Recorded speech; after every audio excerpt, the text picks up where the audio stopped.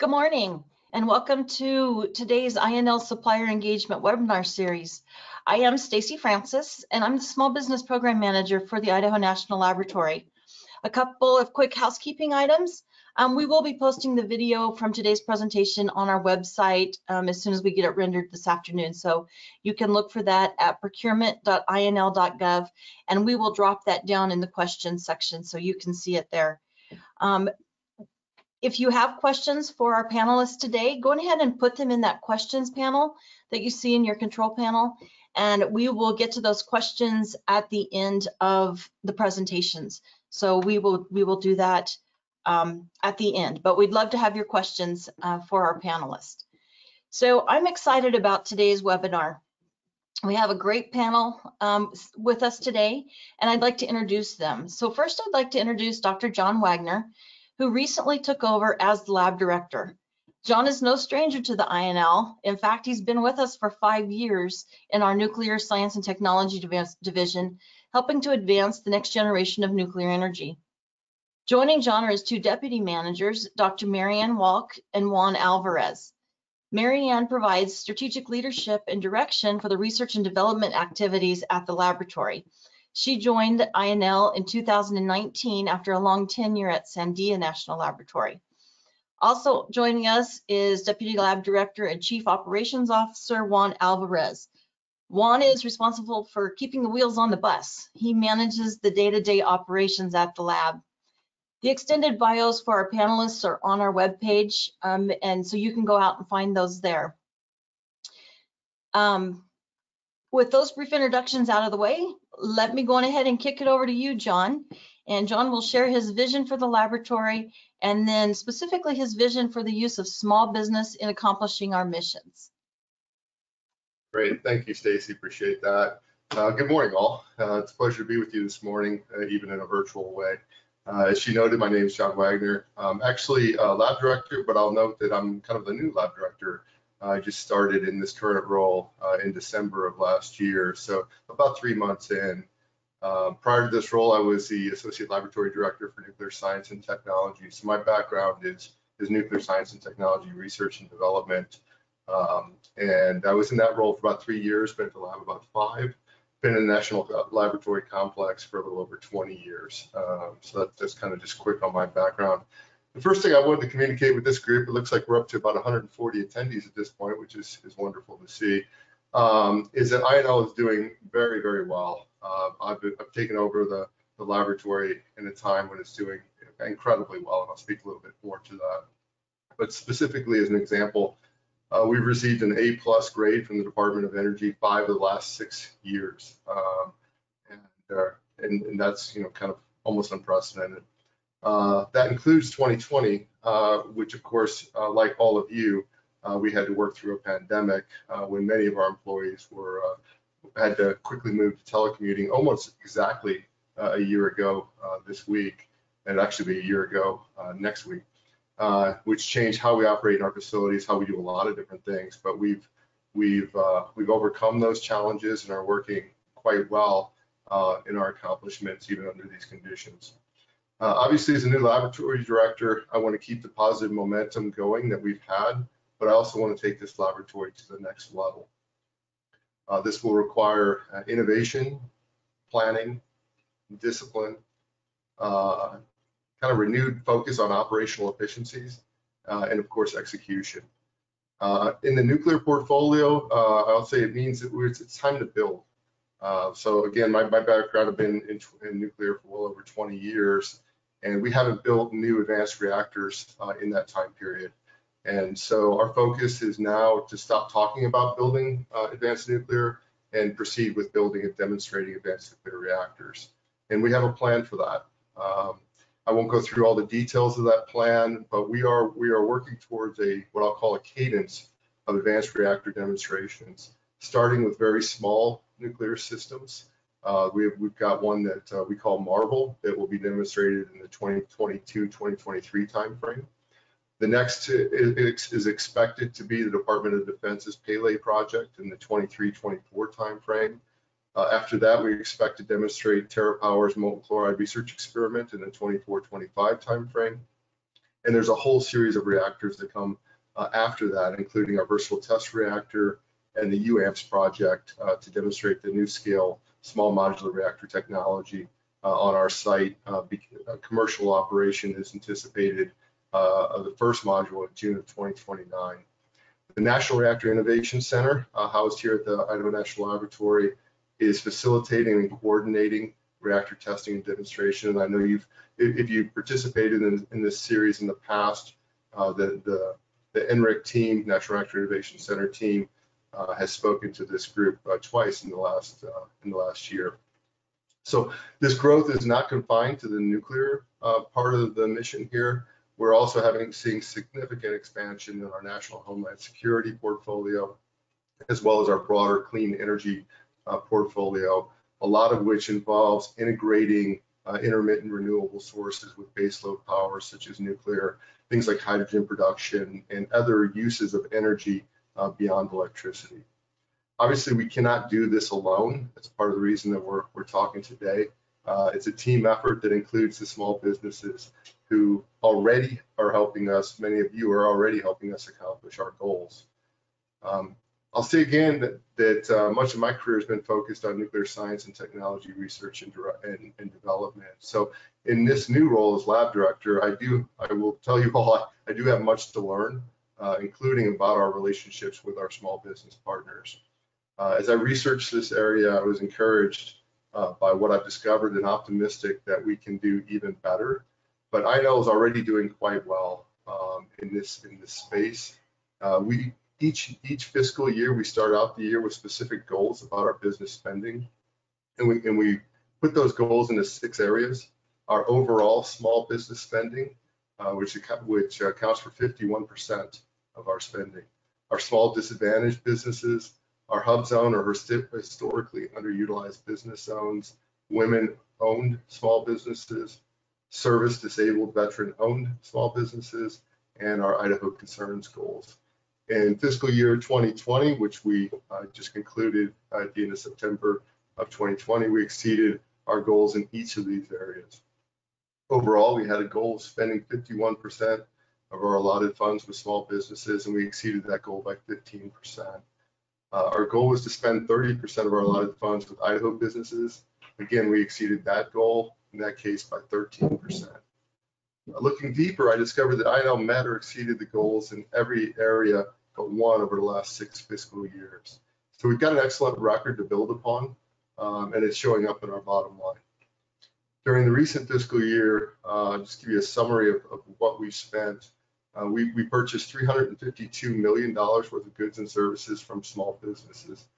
Of that, $229 million of that came from Idaho businesses located throughout the state. And to give you just kind of a perspective of that, in just eastern Idaho, we spent $143 million in 218 businesses.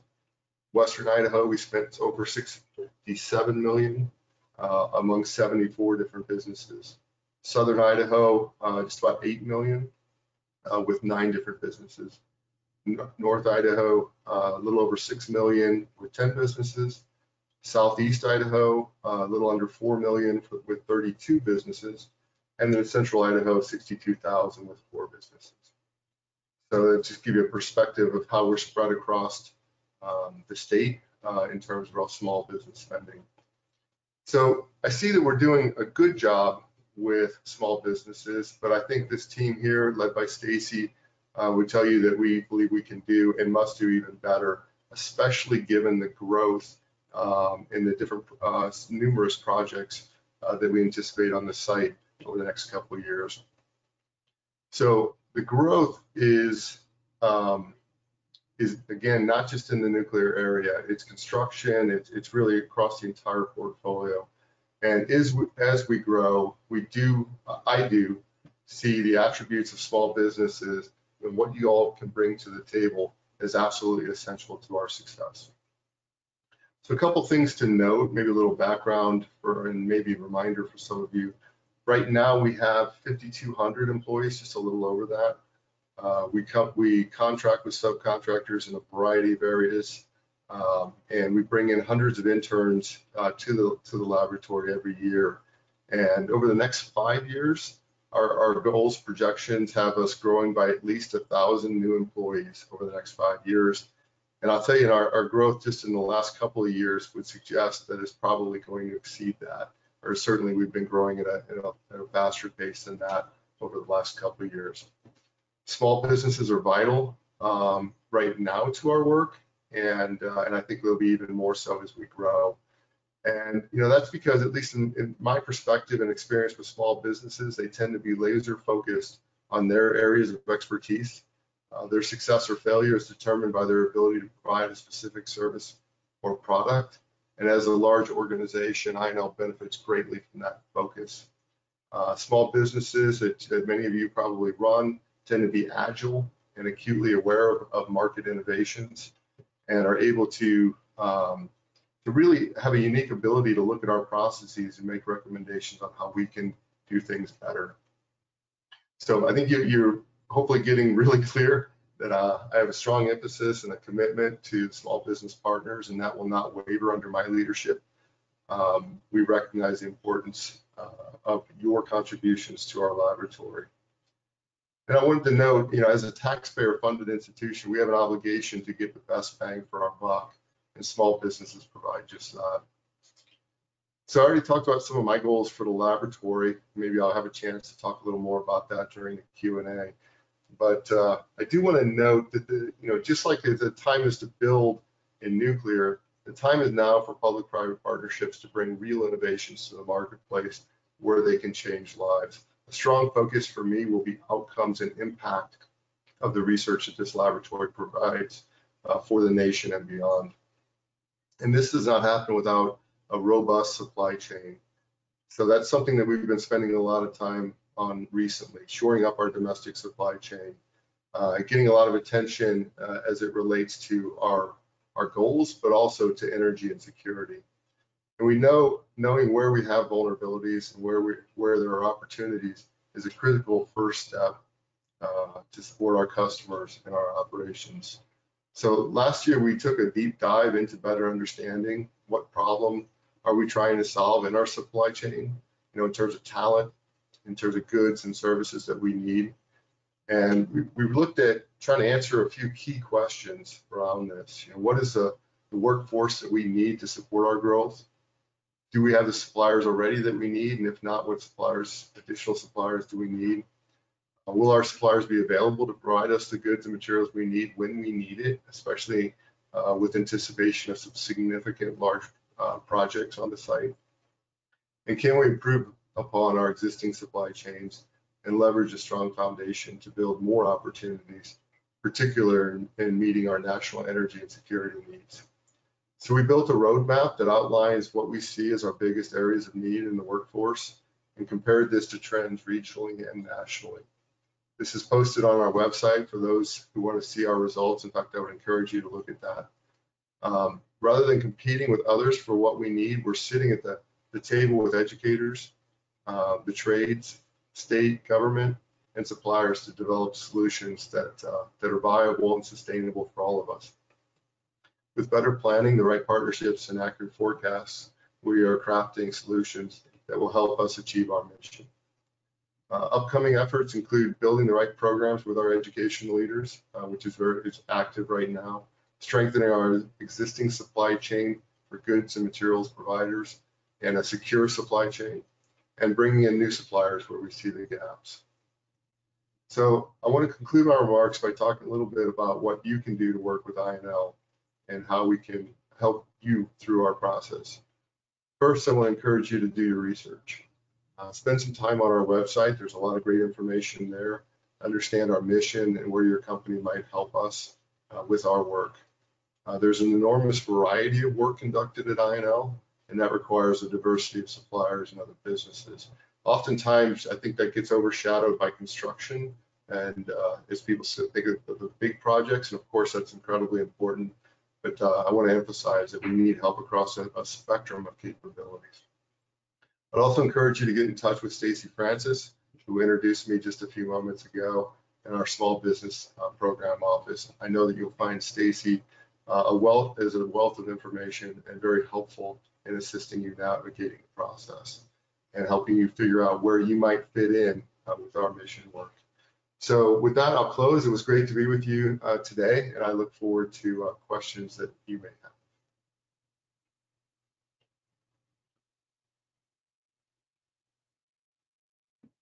And next, I think we're going to transition to Mary Ann Walk, our Deputy Laboratory Director for Science and Technology at the laboratory.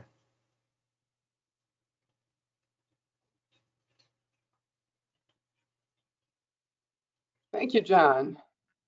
It's great to be here with all of you today. I'm Mary Ann Walk. I've been here at INL for just a little bit more than 2 years.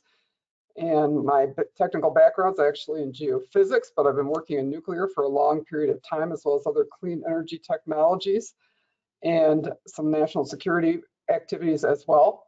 My title is Deputy Director for Science and Technology and Chief Research Officer at INL.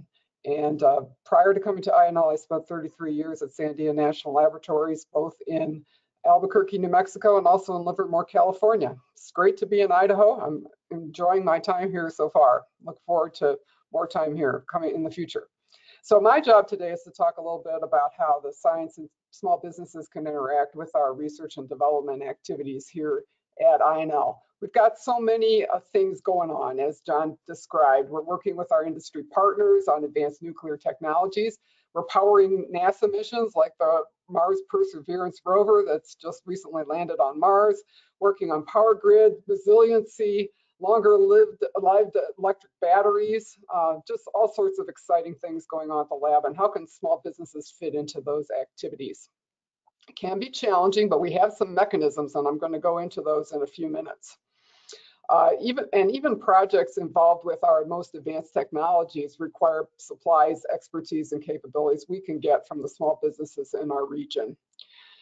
Building advanced reactors, expanding our use of electric vehicles, low carbon energy future won't happen without our small business partners. So your success is important to our economy and our communities, and that's also important to our laboratory, and we're really dedicated towards that.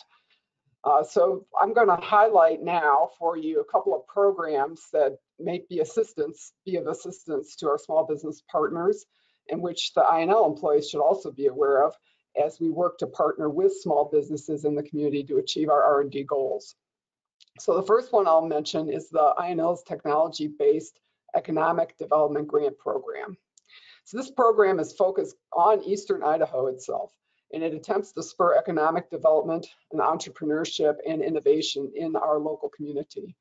And we provide grant money to connect industry partners, develop business plans, identify opportunities in research, and also help get venture capital and other things like that. So a couple of examples of this recently is we've established a database to increase coordination between Idaho's manufacturers using these funds.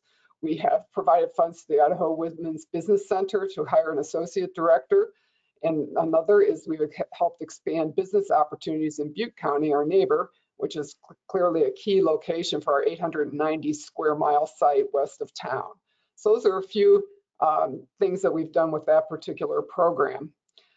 A couple of other programs that are important for our research and development activities are the Small Business Innovation Research Program, or SBIR, and the Small Business Tech Transfer Program, or STTR. These are both federal programs that provide funds to small businesses for two different purposes. So SBIR has to do with actually doing research and development to develop capabilities and products cooperatively between the national laboratories and the small businesses.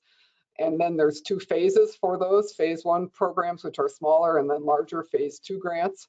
And then STTR, the Technology Transfer Program, offers small businesses access to commercial technologies that have been developed at universities and national laboratories, national labs like INL. So we're beginning to show some good results with these programs, and we'd like to do more with Idaho small businesses in these programs. I'm going to give you a few examples, and it so happens that none of these examples are from Idaho companies, so we're looking to change that for the future. So here are a few examples. We have a Maryland company that's working with INL on technology to determine the quality of forages, grains, and grain products more accurately so we can convert to clean energy. We have a large biomass program here at INL, and that's a perfect match with that company, with our capabilities to go commercial. The second example is a Virginia company working with our lab to develop better sensors for nuclear reactors. Clearly, nuclear reactors are a high radiation environment. It creates challenges for sensors to know what's going on as we're irradiating. And so that's an important area for us.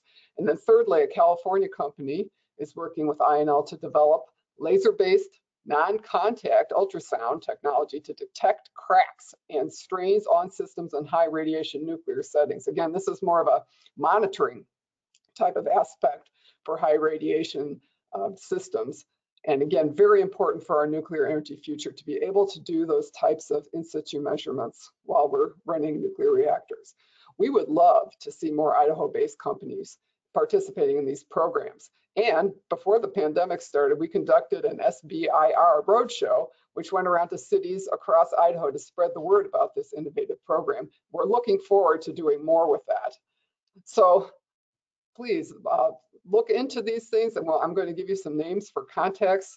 Stacy Abrams can also help you get connected with the right people at INL to work with the SBIR and the STR programs. So this is really emphasizes the importance of networking and learning from each other.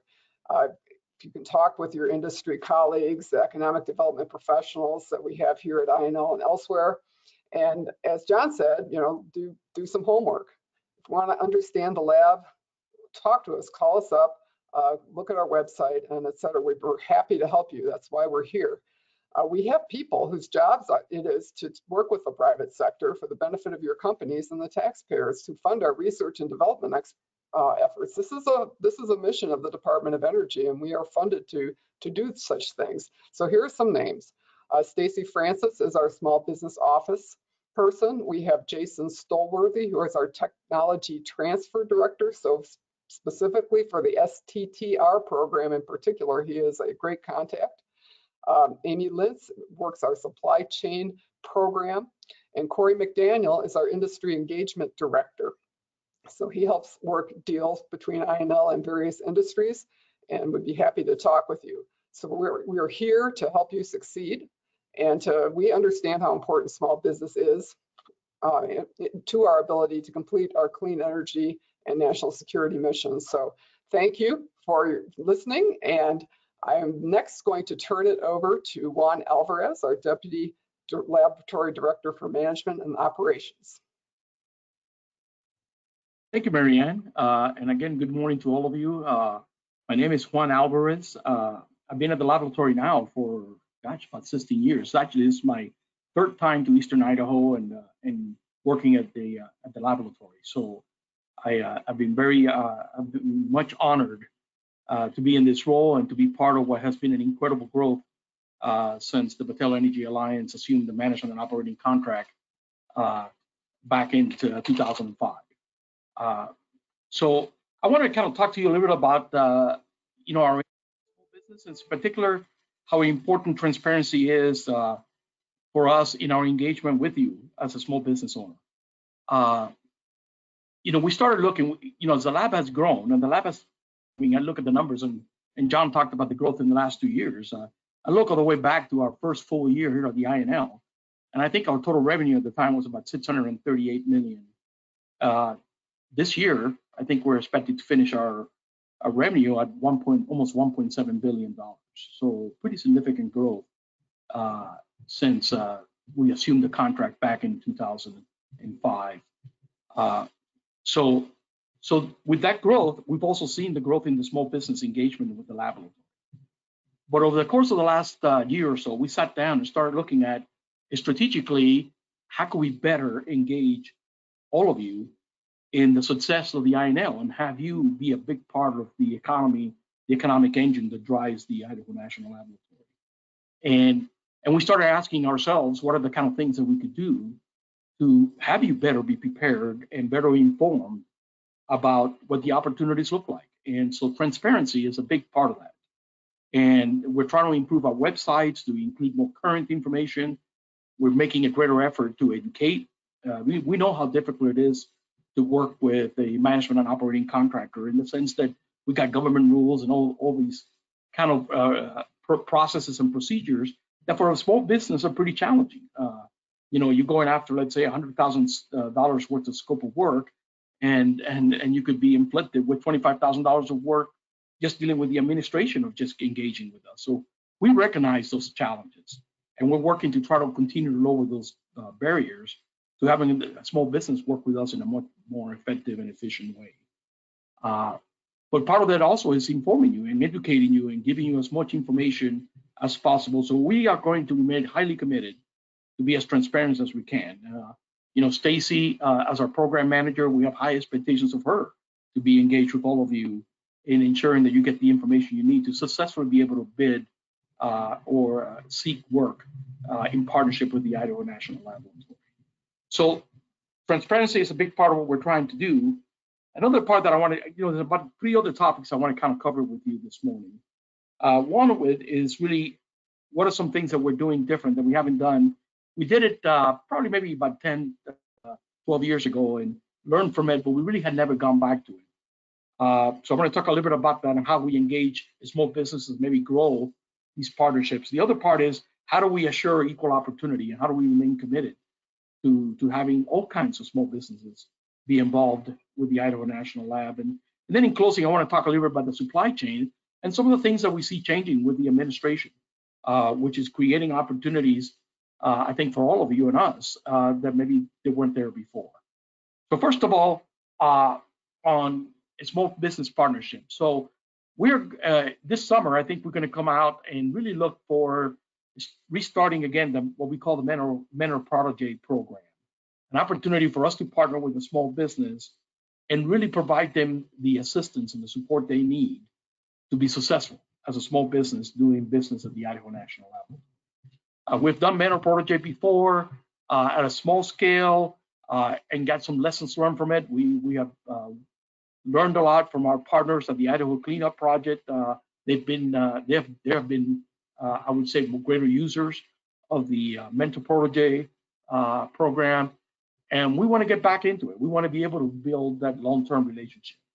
To see, for us, it's not just about having a small business provide us some product or service as part of a transaction. We're interested in strategic partnerships that grow over time and become more impactful, more a part of the fabric that makes the Idaho National Lab. So we are going to be kicking off this Mentor Protege program. You hear more about it as the year progresses. I believe we're going to try to roll it out this summer. For those of you who are interested, this is an opportunity. We're going to start with one partnership as a Mentor Protege and then hope to grow that as we ourselves get comfortable with it and learn from it. So I urge you to kind of get engaged in that regards. The other part I want to cover is really the equal opportunity access to the INL. We're not just committed to really bringing in and creating better and more strategic partnership with the small businesses. We also want to reach out to the small businesses, the small disadvantaged small business, so veteran-owned small business or women-owned small business, or businesses that are working in urban areas, hub zone type small businesses. We want to be able to get access to that, including Native American owned small businesses. Partnering, we have a long lasting partnership with the Shoshone-Bannock tribe in a number of areas in education, for example. And we want to be able to expand it to Native American businesses, not just from the Shoshone-Bannock, but all the tribes in the state of Idaho that frankly ought to be participating. Their businesses ought to be participating in the opportunities at the Idaho National Lab. So we want everyone at the table. We want to have an opportunity, again, to bring the right skills, bring the right services, products to the table that will help us. Because as you heard John talk about, the INL continues to grow. And our challenges continue to be great, not just in capital construction, but really in the mission work. And we need a lot of help and specialties that will help us grow that mission work and be able to execute it effectively and efficiently.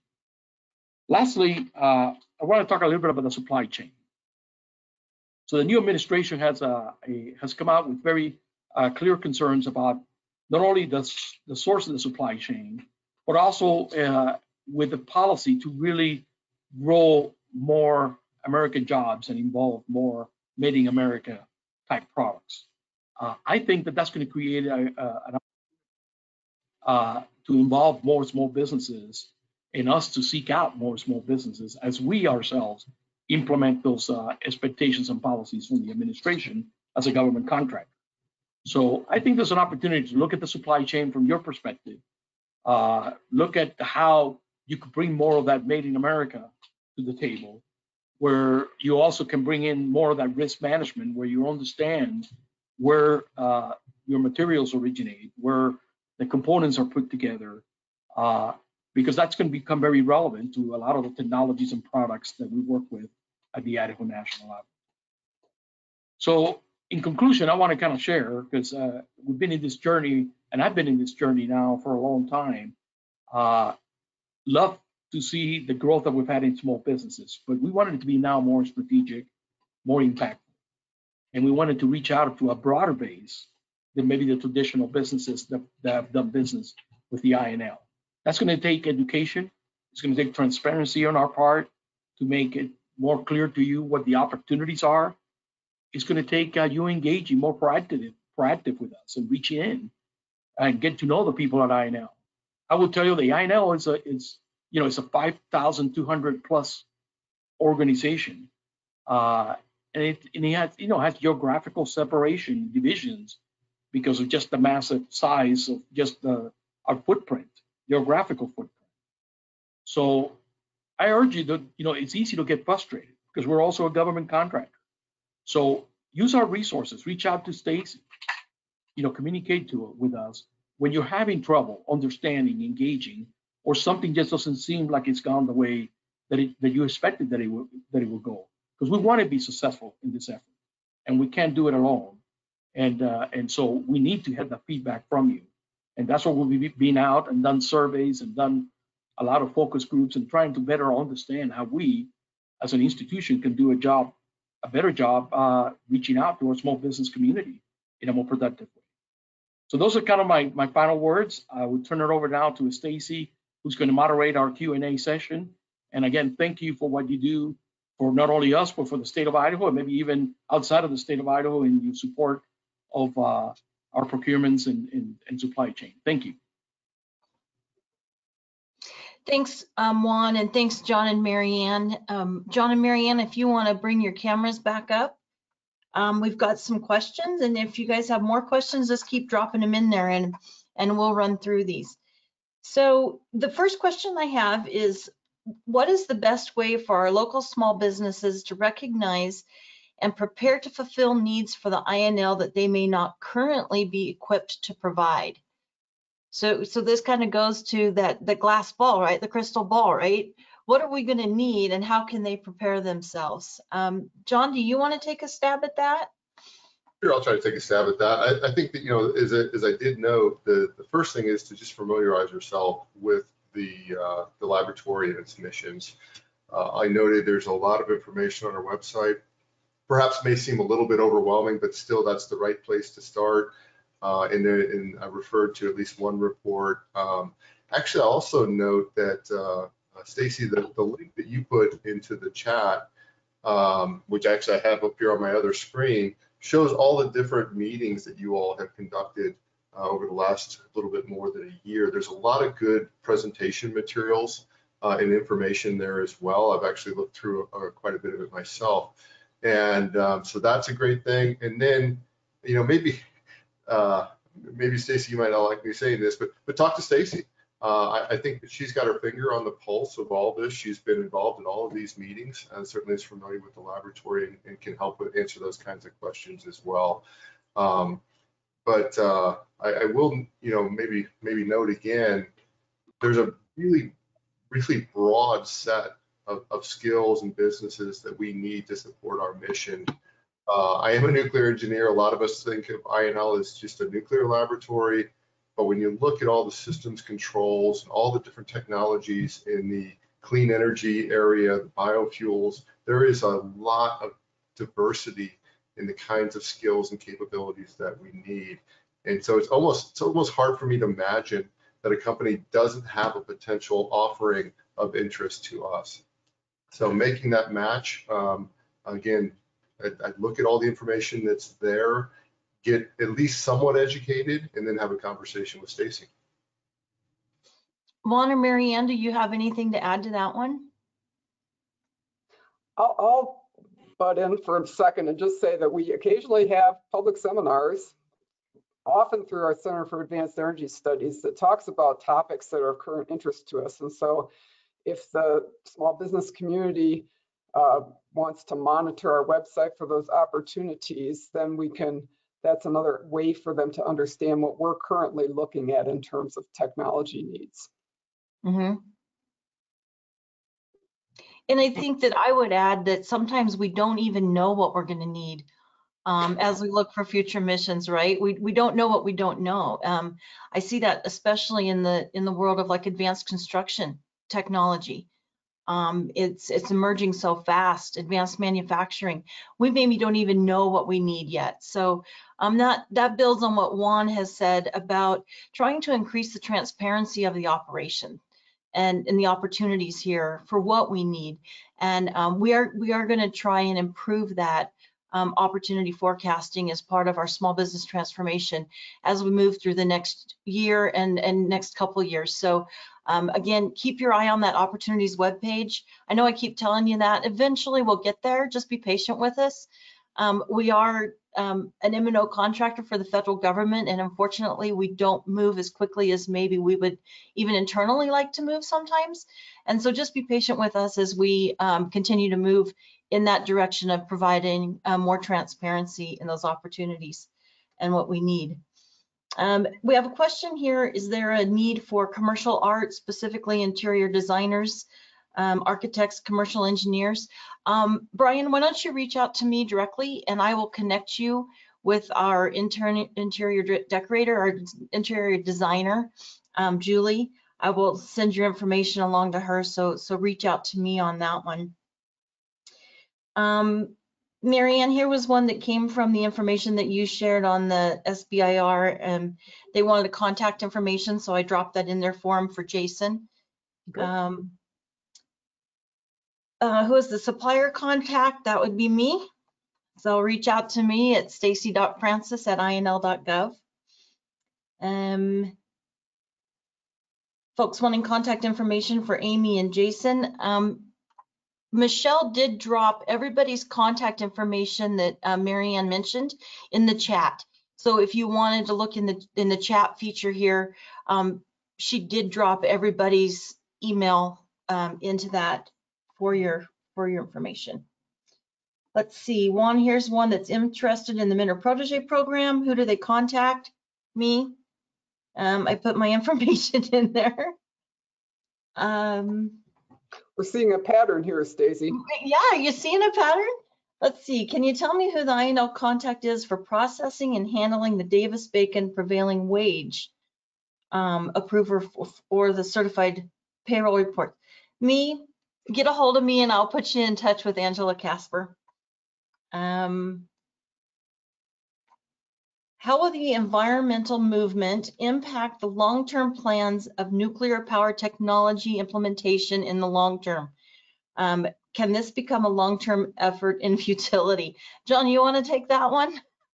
I'm not sure about the long-term effort and futility aspect of that, but certainly what we've seen is, if I'm answering the question in the right way, certainly environmental considerations, particularly around carbon emissions, has driven a lot stronger support for nuclear. In fact, as I mentioned, I've been in this space a long time and watched a number of prominent environmentalists move from anti-nuclear stances to pro-nuclear stances, particularly in the last few years. And so with this administration and even previous administrations, we're seeing strong bipartisan support for nuclear for a variety of reasons, but certainly carbon emissions, clean energy, the environment is a strong driver for interest in nuclear energy currently, and actually is what's driving a lot of the private sector investments into nuclear currently. Great. Okay, let's see. Are there recordings on past meetings? Yes, that's on our webpage at procurement.inl.gov. scrolled past this one. I have to get back to it. When a small business has a new innovative product that can help save INL thousands of dollars, how can we go about sharing or presenting this product to the correct department? Again, contact me and I will put you in touch with the right folks internally. That's my job, to be a connector. Realize that when I connect you with other folks, if we don't have an immediate need, they may not get right back to you, unfortunately.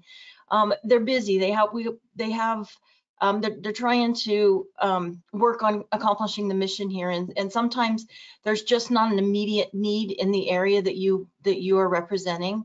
But I do share that information out to the program and to the appropriate contract specialist or procurement agent, so that they keep a running folder of information that I've sent to them. So if they get a requisition in, they can go back and do the market research to try and find small businesses or any businesses in some case that can help support that need. So again, reach out to me. Where do you post most of your upcoming procurements? I looked on your procurement page and there's only one posting. Yeah. Do you go through beta.sam.gov, or does most of your work go through your current contractors? I'm going to guess. So we don't post a lot through beta.sam.gov. There is one out there right now for some NASA work. We do post those out there, but those are those really uber large, highly specialized projects. This one's on propulsion to the moon. So that's what's out there right now, I believe. For specific opportunities here at the lab, we don't post those out to beta.sam.gov. So again, you're gonna look at the opportunities webpage. And again, Juan and I are committed to increasing that transparency in the opportunities and getting some more posted out there. But again, that's an area that we're going to work on. So keep checking that webpage. We will get there eventually. We are a small manufacturer located in Pennsylvania. Would INL work directly with us, or would you prefer we partner with an Idaho small business? We always have a preference for small, and we follow the federal acquisition regulations and the simplified acquisition threshold for set-asides to small business. So we do have a preference for small business that's built into our contract. But with that being said, we do work with large businesses as well, because we have a hard time getting like nuclear fuel from small businesses. So we do work with large businesses as well.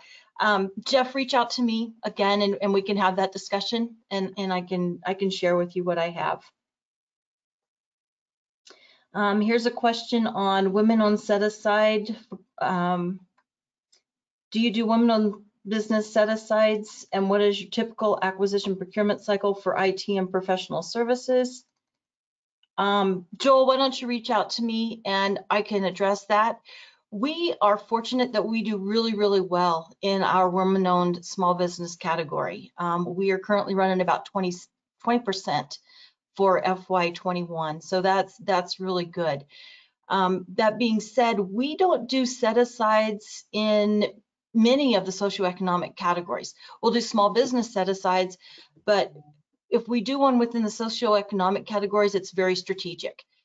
We did one a couple years back for engineering services, and it was a specific service-disabled veteran-owned set-aside. So we're very strategic when we do the individual socioeconomic set-asides. But if you have questions on that, again, hit me up. Let's see. What can we do to increase our exposure to the people who require engineering services at INL? Again, this kind of goes back to what everybody's touched on. It's doing your research. It's that networking.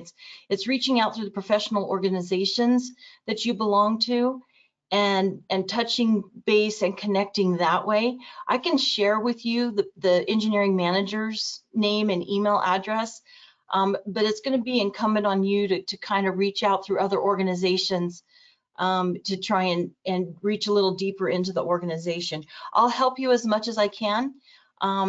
and we will work with our internal folks to have them reach back out to you as well. I think that would be a good effort for us as well, Ron, or Juan, is to have them reach back out. Yeah, one of the things that I've noticed in the past that's worked well is when we have a company that has a particular set of capabilities, Stacy, that you've had a chance to look at, we've been able to go and gather the different INL stakeholders, the different segments of our organization that have interest, right? And we brought in the small business and kind of like a half an hour or an hour get together. So instead of them trying to chase all the different players throughout the company, we could bring in all the principals into one room, and you more effectively outreach to them on your capabilities, and they could tell you whether they're really interested or not, or whether they really have a need in those areas. Because a lot of times, if you go one-on-one and the people are reaching into the organization, they're busy people, right? And they don't want to reaching in sometimes because it just is a distraction. So working with Stacy manage all of that so that we could be more proactive and frankly better disciplined about how we do that. So good question. Yeah. Dawn has a question about opportunities being available for small businesses in the region. She's located in Georgia. Dawn, we do business all across the United States. So there's opportunities outside of the state of Idaho as well. Again, reach out to me. Our company does IT support, program management, cybersecurity. What types of work will we have in these areas, and should we work elsewhere? Our DOE clearance is required to support the R&D and IT service work that we have. John did touch on the fact that our national and homeland security mission is growing. And so I believe we're going to see, we already have a need in this area, and we're going to see a growing need as that mission expands. And so you don't necessarily have to have the clearances, but for some of that work, you absolutely will. So that's a great question too. Yeah, Stacey, if I may, that's a very significantly growing area, one that we are challenged in workforce in particular right now. So definitely opportunities in that space. And as Stacey rightfully said, it crosses. There's a lot of unclassified work. There is classified work. So you don't need a security clearance necessarily to be a contributor. We do actually subcontract out a lot of IT support work as well. And that is typically, I don't think any of it requires a clearance. There may be some exceptions, but generally that's not work that requires clearance. And then if I may, I want to go back to a comment, probably 4 or 5 comments before. Somebody was asking if you have a great idea that can save us thousands of dollars, what do you do? So obviously talk to Stacy, but that's exactly what I'd love to hear, is people coming forward rather than what do we know we need, we need skills or we need help in a certain area. If you all have technologies or ideas that could save us money, I'm pretty focused on us being able to execute our mission more effectively, more efficiently. And so really want to strongly encourage those kinds of ideas to be brought forward. That's great. We've got a lot of, well, we still have a little bit of time. Okay, let me scroll back up here. If anybody's, I'm seeing kind of a trend here in the question. If you're looking for a specific point of contact, like maybe in environmental safety and health, again, reach out to me and I can connect you with the right people there.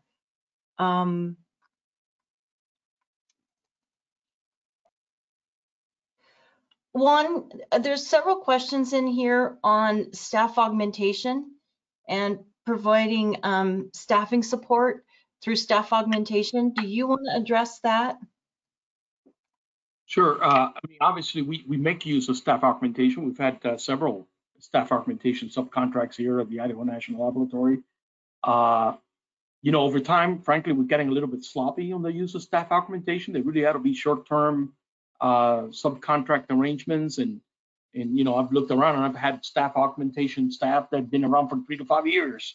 And to me, that's probably not the intended use of staff augmentation subcontract. So we do have opportunities in this area because we have short-term needs where we need to backfill or field positions. And this is an area where we do partner with small businesses that are able to provide that the search capacity, right? That it is much more difficult for us to maybe go out and hire, or maybe we don't want to hire, and we just need that short-term help. So again, it's a great resource to help you with what's the nature of your staff augmentation capabilities, and whether that's an area that we have a search need. Thank you. Mary Ann, what role will INL play in developing H2 production? Oh, we have quite a bit of activity actually in hydrogen, funded by the DOE Fuel Cell Technology Office. And we work in high temperature electrolysis. We are working on taking heat from nuclear and other thermal sources and using that to produce hydrogen. We've got a couple of demos going that have both been worked with, funded both by the Office of Fossil Energy at DOE and also the Office of Nuclear Energy at DOE. And we're also working in electrochemical techniques for hydrogen production and fuel cells. So we have quite a bit of activity there. And if people want to reach out or are interested, we can provide contact names for the subject matter experts in hydrogen. Great, thank you. I'm scrolling through here a little bit. Do all or some projects require NQA quality programs? The answer is some, and I can help you with understanding that requirement as well. People are asking for my email address. It's stacy.francis@inl.gov, Stacy with a CEY, Francis with a CIS. And Michelle's dropped that in the chat too, so you can grab that there. There's some questions on specific contract types that maybe aren't, that if you're interested in, like if we use the ICPT agreements, GSA, some of the JIT CPA agreements, get a hold of me specifically, and I can address those. There's just a couple questions on that. John, I want to go back to a question based on what you mentioned earlier. You spoke about the growth of the lab. And so what is your data telling you in terms of the largest needs in building the talent pipeline? I sigh here because it's actually not one answer. There is a lot of different needs. And I'm going to focus on the talent pipeline, and then I might kind of pivot a little bit and talk about other things. In the kind of PhD kind of talent pipeline or graduate kind of programs, we've got a very strong need for nuclear engineers, of course, but also computational scientists, mechanical engineers, analytic chemists, all sorts of data analytics types of expertise, both in the cyber area and broader in terms of artificial intelligence and machine learning. So quite frankly, it's not, you know, there's no easy answer there to go, oh, we just need a bunch more nuclear engineers. Actually, we need a lot of different disciplines to execute our work. You know, there was a question about hydrogen production. There's a lot of chemical engineering needed there, some electrical engineering, power engineers. By the way, that is what I'm hearing a lot of in terms of needs, power engineers and cybersecurity specialists, particularly coming out of our national and homeland security portfolio. So when I think about talent pipeline for those kinds of specialties, those are the kinds of things that come to my mind immediately. But it is quite broad, and I'm sure I've left out some really important disciplines. But there's also the talent pipeline around operators, nuclear technicians. Think about folks that are operating within our nuclear facilities, whether they're operating in hot cells, manipulators, and so forth, a variety of different engineering and technician types of jobs in those areas. Those are typically areas or fields, not fields, really jobs that require quite a bit of training. So in terms of, again, workforce development, we're working with CEI and others to try to get folks trained up in some of those areas. But then also there's a fair bit of on-the-job training that we provide actually to advance the skills of individuals that don't, you know, there's very few people that just come into our nuclear facilities and already have those skills and capabilities, especially with respect to our unique facilities. So we do a lot of training. And then I'll say, kind of separate from workforce development, our biggest challenge and need is really in construction right now. We've got a lot of construction projects going on currently and anticipate quite a number of them in the near term. Sometimes that can overshadow all these other needs, but that's certainly a major challenge for us going forward, especially given the growth in the area. I mean, you kind of stole my next question. Some of the biggest challenges in the supply chain of goods and materials. And I think in the construction area, we're really seeing it in like, for instance, concrete, and finding enough of concrete to support not only what we're doing, but the Naval Reactors Facility and the big projects that they have out there. So the resources are getting a little tapped in some of those areas. What kind of small businesses do you think, this is maybe coming from a large business perspective, what kind of small businesses do you think we should be more intentionally partnering with? Any ideas on that one?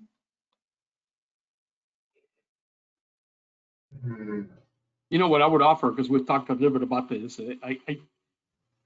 Historically, look at the numbers, we end up with a lot of small businesses that are providing transactional services or products. That is, a provider of computers or a help desk technicians, those kind of things in the IT world, as an example. We're looking for more and more, I think, mission partners, where they could bring in a particular technology development capability that fits in with our overall mission component, and create that kind of a strategic partnership where you are able to contribute a particular aspect of technology development that allows you to even build your business even more outside of the INL, but at the same time, it's helping INL in the development of its bigger role in technology development and demonstration. That's one area that we've talked about more generically. I think specifics, it evolves depending on which aspect of our programs we talk to. Mm-hmm. Great. So John, maybe, or I guess maybe John, this is a good one for you. How do you see small businesses helping in fostering innovation? And Wanda just touched on that again, so I know I'm kind of repeating, so I'll let you maybe touch on that. So I'll comment based on my experience, and you got to be careful with making generalities, but and it's also something I referred to in my remarks. From my experience, small businesses can tend to be very focused and nimble. I don't mean to insult bigger companies, but sometimes it can get kind of bureaucratic and a little bit less effective at innovating. So we're doing a lot of technology development where small focused companies, and what I mean by focus is focus on a specific aspect of the system. So we oftentimes are doing research, but then assembling and doing things at a system level. And so we're looking for those innovations that really make a difference in system performance in a lot of different areas. I always tend to think about nuclear and the small reactors that we're working on now, so-called microreactors. But this is also true in all sorts of electronics and power engineering related to grid security, related to our overall cybersecurity, but also related to our clean energy mission, which again touches into grid and integration of different energy technologies and different uses of energy for various products like hydrogen, as was mentioned. If I could weigh in for just a second, I think one of the models that we have for DOE is that the laboratory tries to bridge what they call the valley of death, right, between the university basic research and the industrial demonstration. And we'd like to try to be able to take a lot of things to demonstration at INL itself, but we do rely on industry to take some of our innovations and some of the technologies that we license are available to license to application out and to make some profit. So this is an area, we have a number of technologies that have been patented and have copyrighted software that companies can access. And this is an area where one can contact Jason Stolworthy, our tech transfer director, for lists of those types of technologies that we have that industry can take out into the marketplace.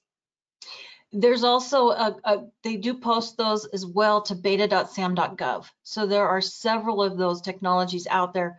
I saw them just the other day. So they do post those out to beta.sam.gov. So that's an excellent place to look for those as well. Thanks, Marianne. I forgot to mention that.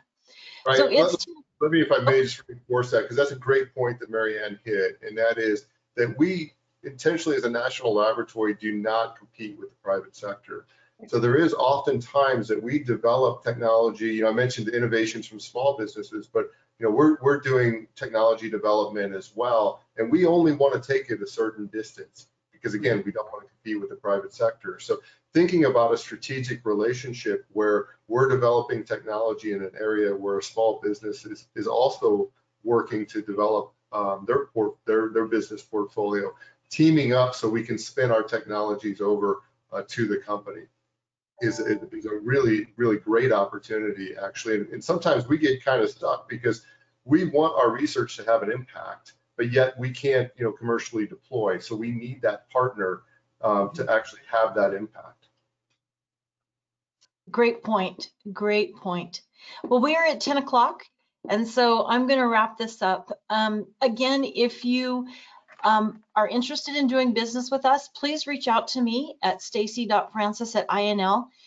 What I need from you is like we've all mentioned here, do your research. And when you reach out to me, let me know where you think you fit within the mission work that we do within our organization. That helps me connect you in a meaningful way. And send me your capability statement along with that, and then I can forward that on out to the program and hopefully get you engaged in conversation with them in a meaningful way. So John, Marianne, Juan, thank you for taking your time to visit with me today and to share your thoughts with our supplier community. From the questions we got, I think that there's a lot of great interest. There's a lot of questions. And so I think we provided some valuable information.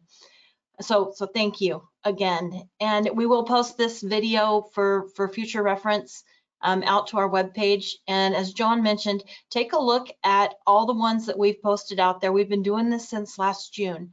And so there's 10 or 11 of them out there that you can look at and get a really good idea of what we're doing. I believe we're going to go to a bi-monthly series now on the supplier engagement series. So check the webpage, and we will be posting the next one out there for the May timeframe as soon as we get a topic for it. So if you have an idea for a topic, again, hit me up. So with that, thank you very much, and I appreciate your time. Thank you, Stacy. Thank you.